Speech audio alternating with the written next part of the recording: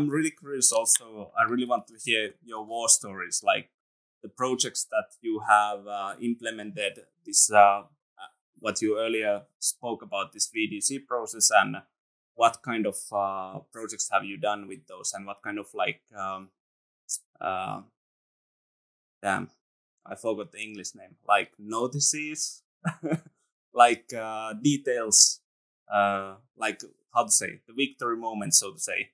Have you seen those projects? You mean the weak point? You mean like you want to hear when things went wrong, or? Well, yeah, both. Like, what kind of like things that should have put more details or more attention to fix it, and then what kind of revelations have you had during those projects? Yeah, so, gosh, I'm thinking back to, it was 3 years ago. I was working on a project. It was a community center, kind of like a gymnasium, right? It had a big basketball court and some weightlifting rooms, things like that. So one of the things that we noticed on that project was,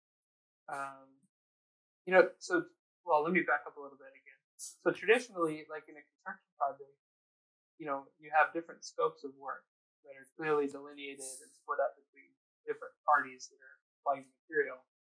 So, we were doing the mass timber scope of work, which includes all of the wood beams and columns and panels.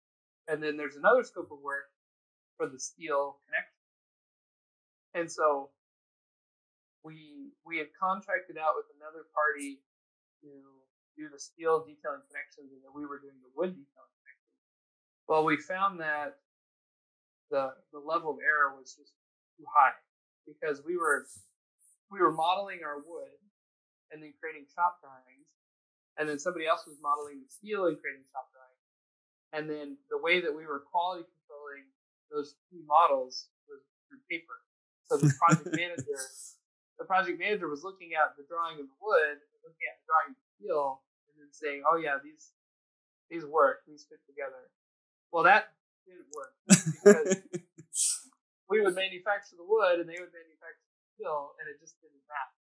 So then we decided, well, we need to combine the activities. So if we're producing anything that's interacting with another piece, like if we're producing the wood and it's dependent on the steel, we need to model the wood and the steel and create the drawings from one model.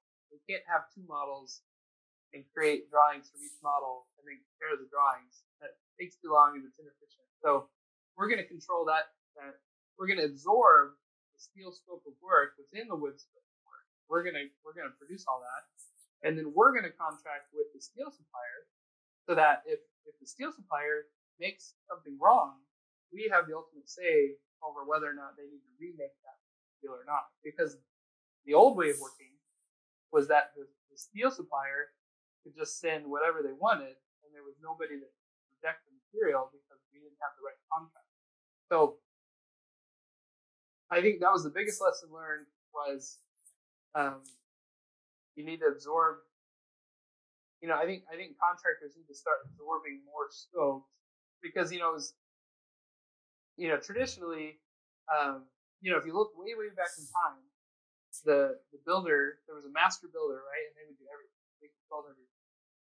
Well, as we move through history, that becomes more and more split up, and that's where you get a contractor. So a contractor takes a construction project and divides it up into hundreds of different scopes of work, and then gets, 50 or so different subcontractors to sign a contract, and then those subcontractors sign contracts with material suppliers, and then the material supplier might sign a contract with the detailer.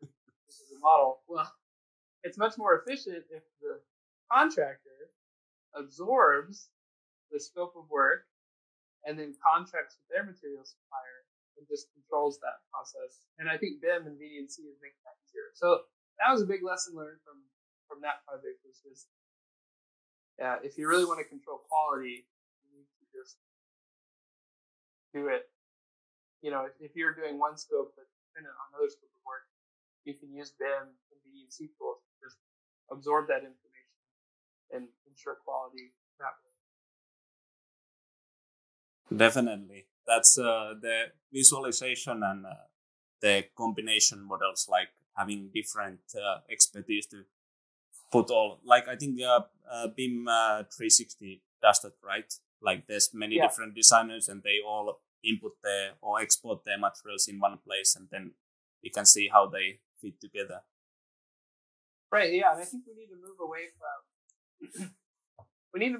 the shop drawings being the single source of truth,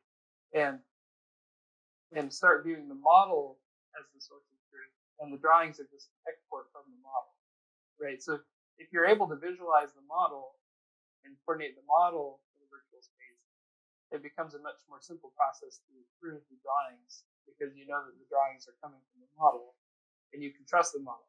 So I think that's another thing we're going to see in the future is companies moving away from the two-dimensional documents. Not that those will ever go away, because they're needed. They're needed contractually, right? It's more of a legal obligation, right? You submit something, it's approved. Yeah. Whatever. Need to have something to rubber stamp. Right. Because you can't rubber stamp a model, at least not yet. So, but if you know that the model is correct, then you know that the drawings are correct. Yeah, because definitely. The drawings are just an export from the model.